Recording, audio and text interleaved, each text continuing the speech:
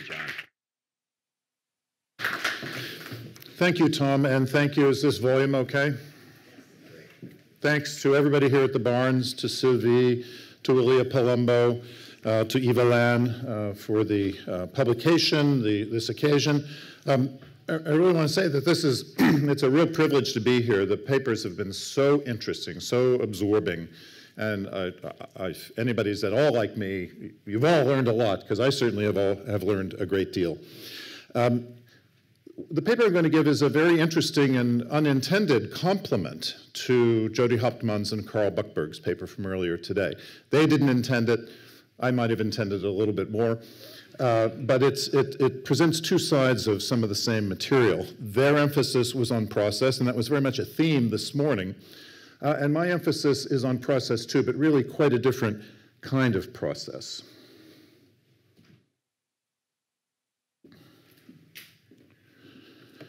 To open, my reference points are two exhibitions of Matisse's paper cutouts, the first held in Washington, D.C., Detroit, and St. Louis in 1977-78, the second in London and New York in 2014-15.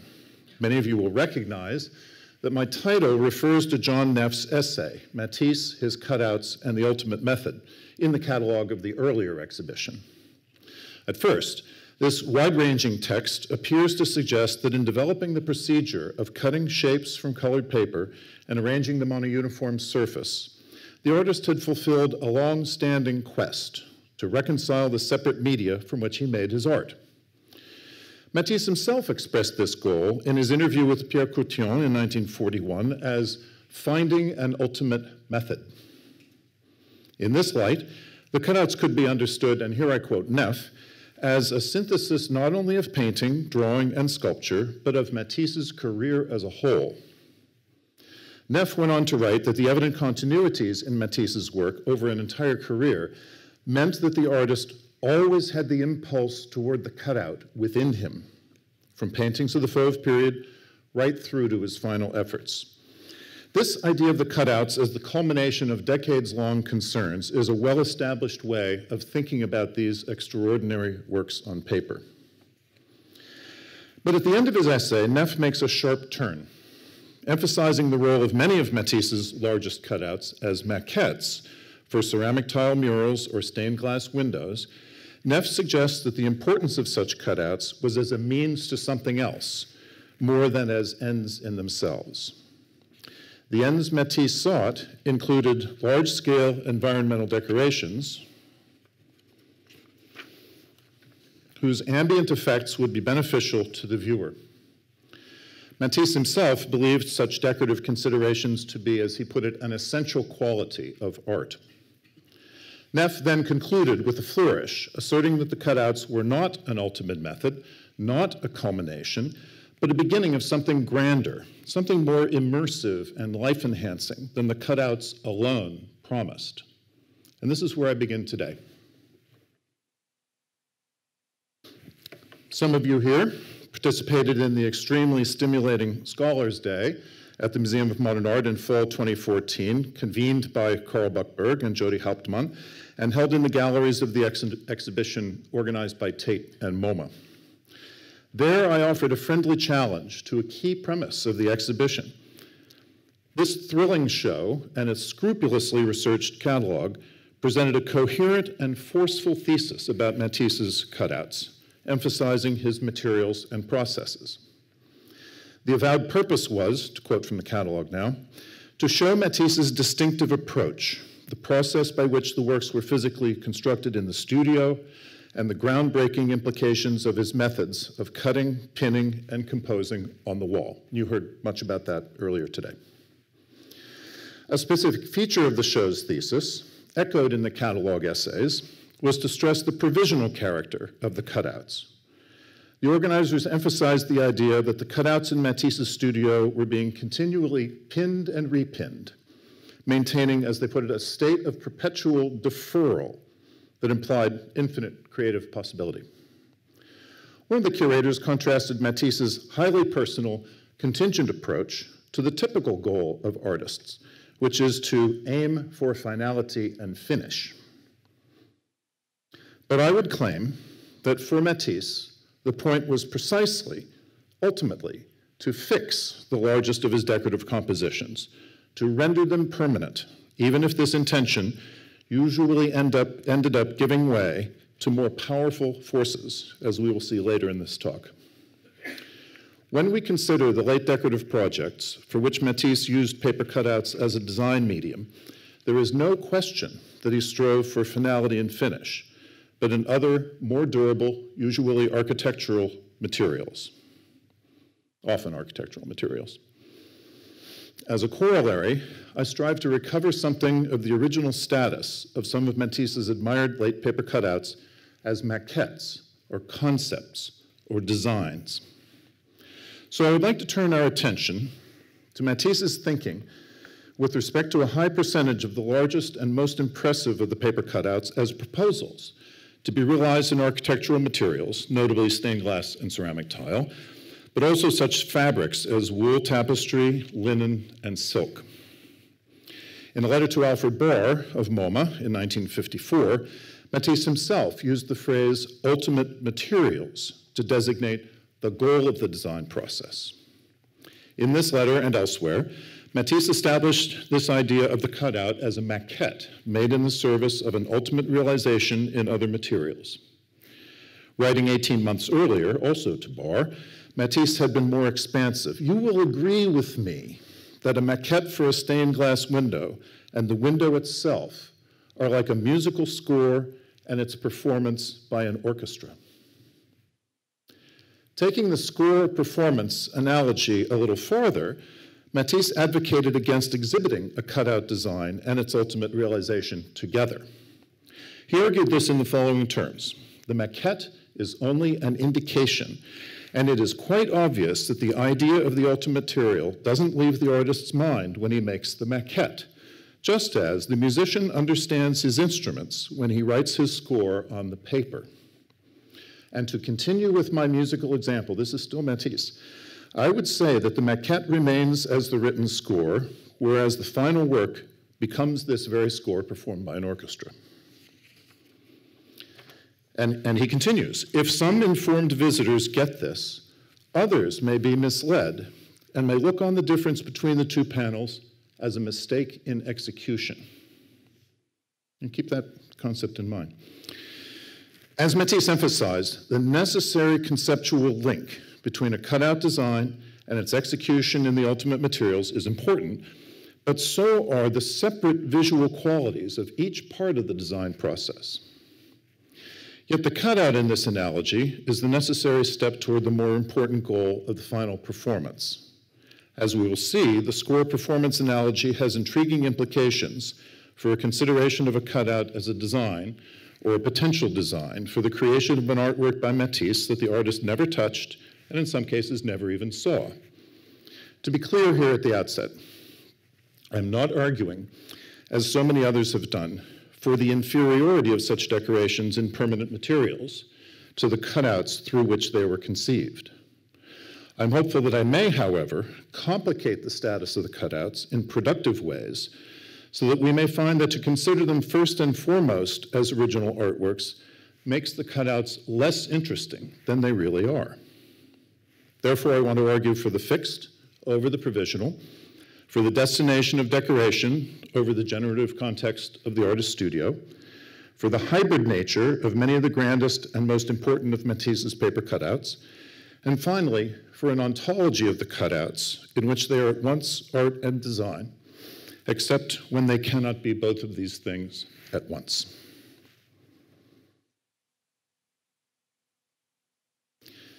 The cutout on the left is generally said to be the last artwork Matisse made. It's a design for a stained glass window destined for the Rockefeller family chapel in Westchester County, New York. And by the way, I was married under that window. Long time ago. The artist died before the window was fabricated. The Rockefeller Rose window may have been Matisse's final design, but it was not the last one to be fabricated in the ultimate materials.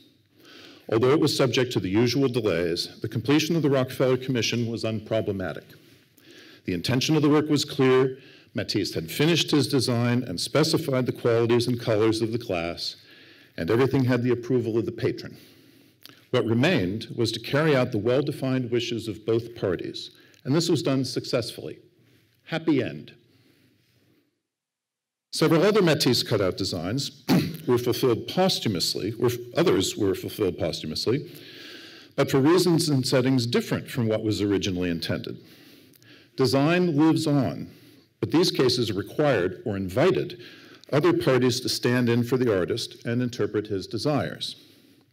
Any interpretation of these desires, however faithful to a perceived intention, unavoidably requires that decisions be made by others on the artist's behalf, and even judgments about whether or not a given paper cutout was intended as a design for a specific purpose.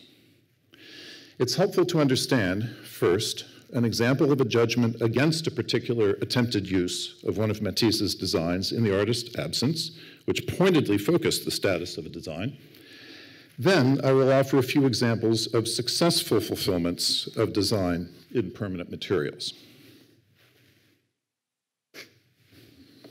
First, let's go back to 1949 and Matisse's commission from a carpet manufacturer in Yonkers, New York, for a design to be set in repeat for a carpet intended as floor covering as opposed to an area rug or accent rug.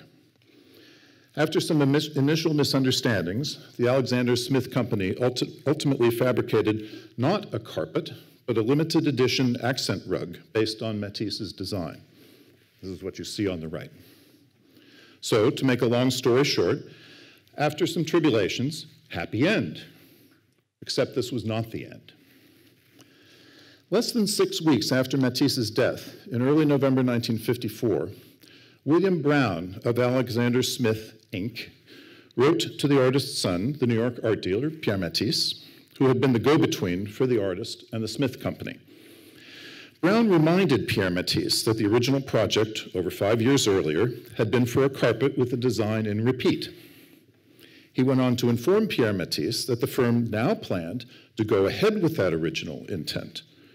In addition, the company wanted to produce a series of what they called limited edition broadloom carpets in each of the original colors of Mimosa, the colors you see here, though pointedly not employing the design. The latter carpet plan was based, Brown alleged, on an oral understanding between Brown and the artist during their original discussions. These Matisse colors, this is what Brown called them, Matisse colors carpets, would be marketed as progeny of Matisse's design, with an example of the earlier accent rug Mimosa as the link to the artist's actual work. The archive does not contain a reply to these commercial aggressions, but since the Alexander Smith Company did not bring any new Matisse carpet project to production, whether in a single color or with the original design in repeat, it may be supposed that Pierre Matisse, understandably, did not give his approval. Here the artist's droit moral, his moral right in the design, and its inherence in Matisse's descendant and agent, triumphed over the force of business. This outcome marked a faithfulness on the part of the artist's representatives to Matisse's original intent that has, when tested, which is apparently frequently, that has extended more recently to a rejection by the artist's estate to the placement of his designs on everything from cell phone cases to beach towels. This exemplary vigilance with respect to the design and marketing potential of Matisse's often visually seductive motifs is compelled by an unintended side effect of his fecundity and the popularity of his paper cutouts. The fitness of the cutouts for reproduction in a range of materials and for mass consumption is an unavoidable implication of the way in which he approached design at the end of his career. After his death, Matisse's descendants oversaw the fabrication of selected designs directly in advance of major exhibitions of his work, with the clear intention to highlight these less known but important aspects of his late activity. These decorations were made for something other than their original purpose. Acanthus, which you see at left, was executed in ceramic by Charles Cox for the posthumous Matisse retrospective at the Musée National d'Art Moderne in Paris in 1956, where it was the unique representative of this aspect of the artist's work. For the same exhibition, Marguerite Dutuy, Matisse's daughter, arranged for the master glassmaker Paul Bonny to fabricate ivy and flower, which you see at the right, the window originally intended for the mausoleum of Albert and Mary Lasker of New York. For the even more important retrospective in 1970 at the Grand Palais in Paris, wild poppies, also executed by Paul Bonny, represented achievements in stained glass, and the ceramic acanthus was also shown on that occasion. In these three cases, the artist's family relied on the experience and expertise of Matisse's trusted artisans to achieve a result as close to the artist's wishes as possible.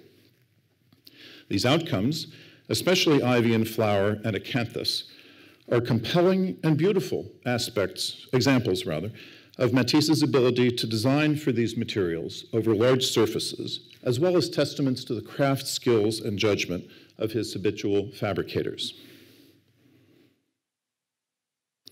For the sometimes uncertain territory of these posthumous realizations, there was a guide.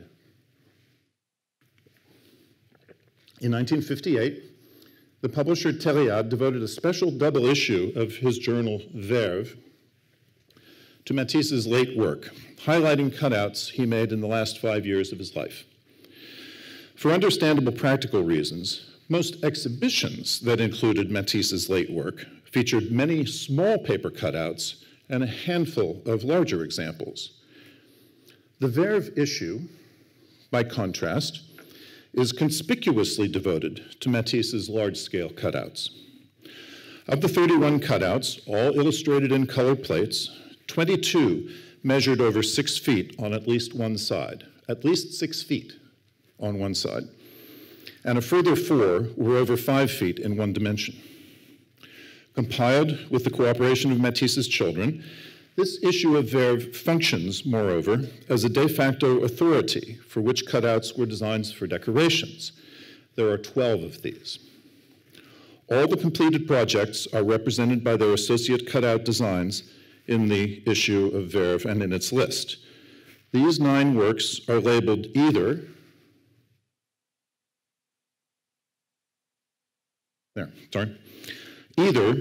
design for stained glass window or design for wall ceramic. 2 designs for ceramic that have never been fabricated are Matisse's first 2 enormous cutouts for the Brody Patio Commission, here called decoration masks and decoration fruits. That makes 11 maquettes. I'll discuss the 12th case in a few minutes. First, some assessment of the artistic status of Matisse's works in cut paper is necessary when considering their authority as designs. What are Matisse's paper cutouts? Question that was asked earlier. The simple answer, of course, is that they are artworks. When Matisse made them, this was not universally accepted. For instance, the art critic and publisher Christian Zervos, we heard about him a little bit earlier, who was usually sympathetic to the artist, mocked them as an agreeable distraction which would ease his long hours of insomnia. The writer and filmmaker Jean Cocteau was initially condescending. Matisse cuts up paper and colors images like a good child in bed with scarlet fever. Now, of course, there is consensus that the cutouts are artworks of a special and innovative kind. It is true that Matisse began using the method of coloring paper and cutting out shapes as an expedient for making artworks in other media, as we've seen with dance, for instance. But in the period of his most concentrated use of the scissors technique, 1946 to 1954, he also began to regard its direct products as finished works of art, worthy of exhibition on the same terms as his work in other media. 2 exhibitions he supervised closely will serve as examples. In the catalog of his show of recent works from 1947-48, at the Musée National d'Art Moderne in Paris, held in 1949, the papiers découpés, as they were called, appeared first and were more numerous than drawings and paintings, drawings or paintings. Significantly, the latter, paintings, were qualified as peinture à l'huile, oil paintings. This exhibition also included 2 of his cartoons for tapestries. Soon after, within the mini retrospective of Matisse's work held at the Maison de la Pensée Française, poster on the right, in 1950 in Paris, 3 cutouts, each well over a meter in the shorter dimension, were included in the peinture section, the painting section, and were distinguished from other paintings in the catalog only by the single word gouache. They were also the 3 most recent paintings of peinture in the exhibition, which seemed intended to show that the cutouts were continuous with Matisse's earlier production in oils. At the same time, as we've seen, Matisse certainly also regarded some of them as design tools, even, in analogy to painting practice, calling a cutout esquisse.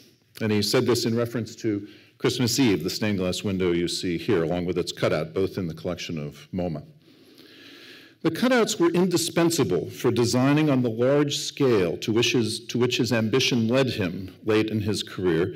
And at one point, he asked rhetorically, and one might imagine with mock exasperation, "Why didn't I think of this sooner?" A distinction between the conceptual and the physical in Matisse's art, between meaning and expression, is often made. The cutout could be called a concept. The final product in the ultimate materials is the expression of the concept, fitting with the score performance analogy Matisse repeated several times in this period. But this still begs the question, what did he create with paper and scissors? Under French law, when Matisse made these cutout designs, there was no concept of an original idea in the visual arts. Legally speaking, all creative works, whether literary, visual, or musical, had 3 components: idea, composition, and expression. Works of literature, according to the same law, were founded on ideas of the writer's invention. By contrast, a work of visual art was based on a donnée visuelle, a visual fact, which the artist extracted from the world or from memory. Under the law, these visual facts were available to everyone. So there could be no droit d'auteur, no author's rights with respect to the genesis, the idea of an artwork. Only the second and third components, the composition and the ultimate expression of the idea, had the protection of the droit d'auteur. And the composition was in a tenuous position with respect to these rights. It could only be considered an artwork, une œuvre, once the commonly available visual fact had been given what the law called a concrete representation. And here I'm quoting, and I'll continue to quote an expert on French intellectual property law, a man named Henri Desbois. That is to say, the composition is not intrinsically an artwork and becomes one only once it is given expression. And this affects the protection of the composition.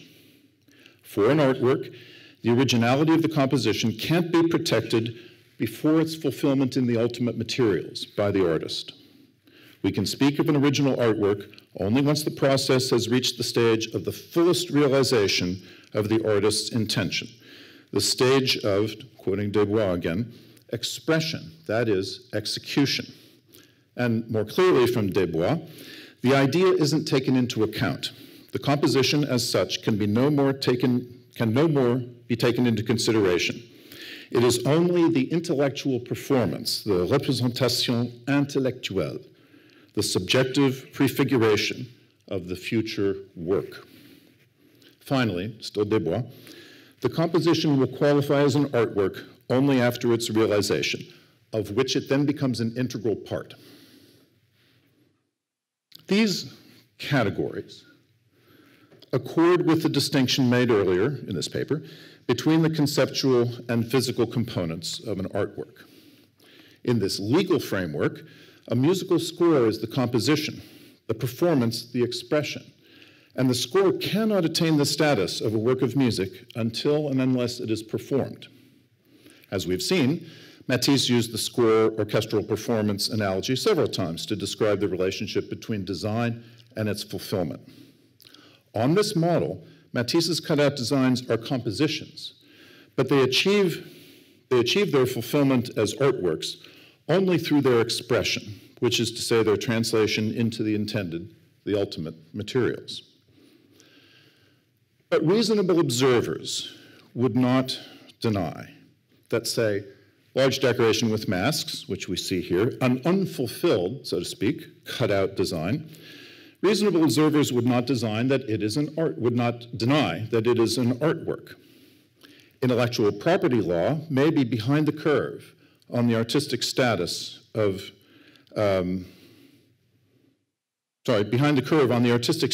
such a creation, just as US customs regulations in 1928 were incapable of granting entry into the United States of a polished bronze version of Brancosi's Bird in Space as an artwork because it might have been mistaken for some finely machined industrial object.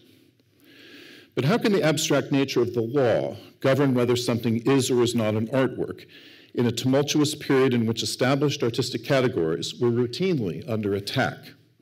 It is part of the purpose of the law to define. It is part of the purpose of modern art to challenge definition. Therefore, a more complete answer to the question of the cutout status, and one truer to Matisse's intentions, is that potentially they can be both art and design. A cutout may be simultaneously a maquette or design for an artwork and an artwork in itself, independent of the ultimate resolution or destination of the design. Such a duality in some of Matisse's largest and most significant paper cutouts seems unproblematic. But what if some circumstance forced a choice? Under what conditions would it be imperative to identify a cutout as either an artwork or a design for an artwork? Such a circumstance may be found in the mundane but essential arena in modern art collecting and exhibition practice that was Brancosi's Waterloo, and that arena is international shipping and customs clearance. For Matisse's American clients, as well as for Pierre Matisse, who represented his father so ably, the costs and stresses of international art transport loomed large at two principal stages in the evolution of a decorative commission. First, at the point when a client in the US needed to see and approve a design sent from France, and second, when the completed decoration, whose components were fabricated in France but assembled and installed at its destination, was ready to be delivered to the client. How Matisse and his agents identified cutout designs when they left France to pass through US customs on entry into the US had an impact on the amount of duty assessed, and might also result in costly and frustrating delays if there were any inconsistency. It was standard and natural business practice to try to minimize the cost and streamline the entry of goods, artistic and otherwise, into the US. How this was done with respect to Matisse's cutout designs and their expression in the ultimate materials forced them into the realm of legal definition. Depending on the context and the particular moment in the artistic process, Matisse and his son designated the components of the design process as different orders of objects, from maquette to original art to reproduction. How these collaborators construed the ontology of the cutouts depended on whether they were being presented to a public, as in an exhibition, to customs officials at a moment of international transfer requiring an unambiguous label of identity, or to clients who might commission the proposed final decoration in ceramic or glass. It's helpful to understand how Pierre Matisse and Henri Matisse thought about the cutouts for the Brody patio and the Lasker mausoleum in light of these distinctions between various categories. Pierre Matisse instructed his father not to label the maquette for the Lasker window, ivy and flower, which you see on the right, not to label it as a maquette or as anything connected to a design process. Rather, Matisse was to identify the cutout as an original work, une œuvre, which it also was in their eyes and would soon be in the eyes of the law. Furthermore, the artist needed to give it a title, any title. Giving the cutout a title is what allowed it to be declared as an artwork, which would be admitted to the US at a lower rate of duty than if it were declared as a design, which would have had commercial implications. As in the case of Brancusi versus United States, the process of design had unwanted industrial associations that carried over into the legal area of customs declaration, greatly complicating international art trade. Moreover, Pierre Matisse insisted that if asked, his father should deny that he was designing decorations. This was intended to avoid problems with the clients, but Pierre also meant to keep the artist straight about how his work for decorations should be presented in a public setting.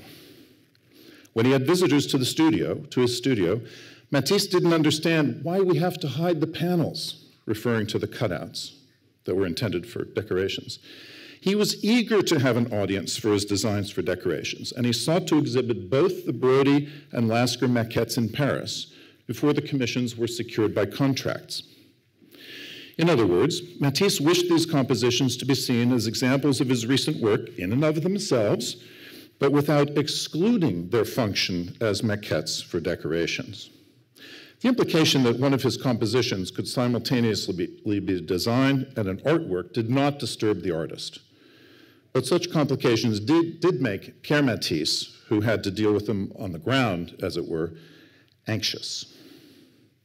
Similarly, Pierre called the Brody cutout, the sheaf, which you see on the left, the original work, but advised his father that he could give exceptional authorization to have this original artwork reproduced, in Pierre Matisse's word, for no more than the fabrication cost of the ceramic.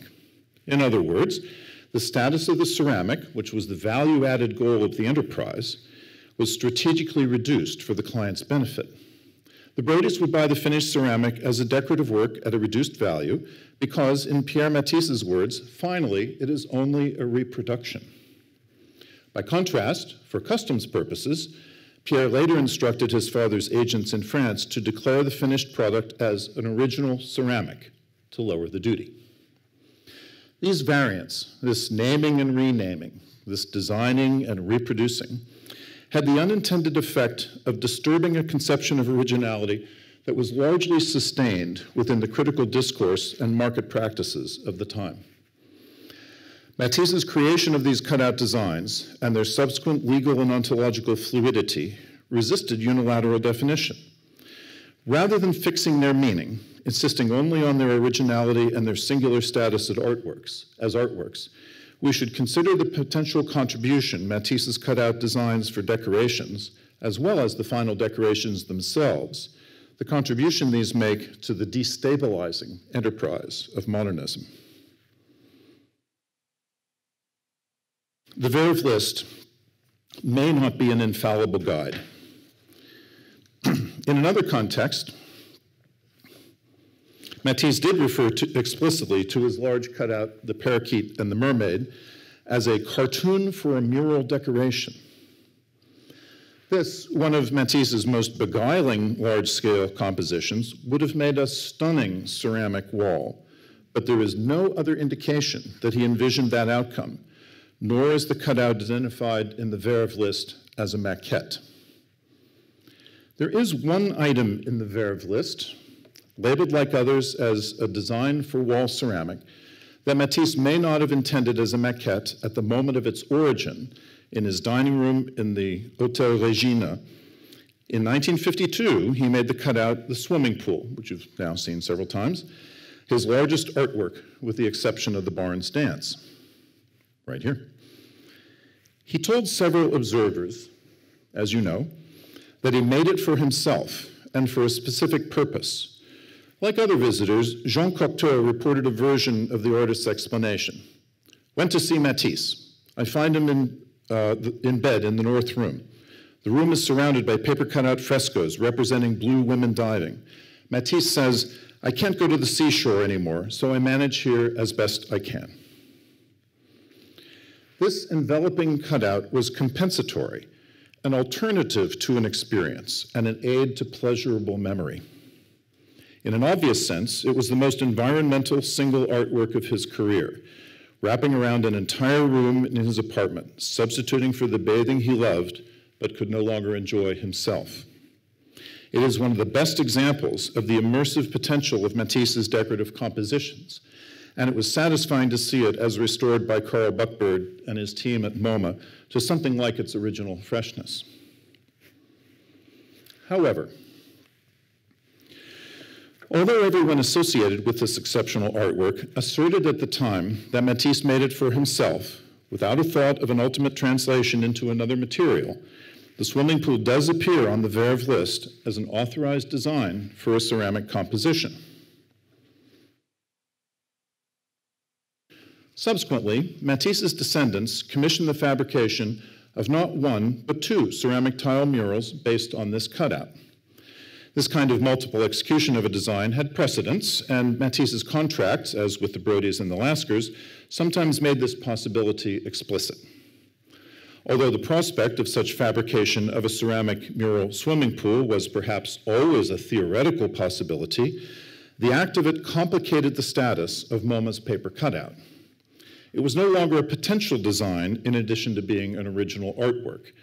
If it was a design at all, it was a design whose function had been fulfilled. Now to conclude, nearly all of Matisse's late decorations have by now been removed from their original locations, extracting them from the ambience that prompted their genesis. Even the largest and most architecturally integrated of these artworks, the Barnes Dance, was subject to powerful cultural and economic forces that relocated it from its suburban art school setting to this downtown Philadelphia museum. Almost the only places where Matisse's late decorations may now be found in their intended settings are in chapels at Vence, Assy, and Pocantico Hills. Otherwise, most of them are in art museums, as are the paper cutouts that the artist made as their designs. Others are destined to follow. The museum rules as the lowest common denominator.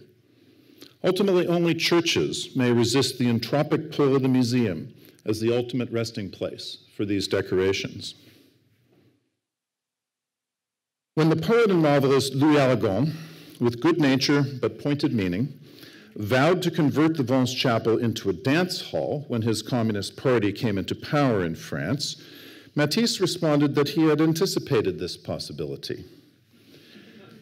At his direction, the chapel would be protected by conversion to a monument historique. It would become its own museum. That day seems unlikely now, but while decoration and the purposes and pleasures of life that it may express are essential, they may not last forever.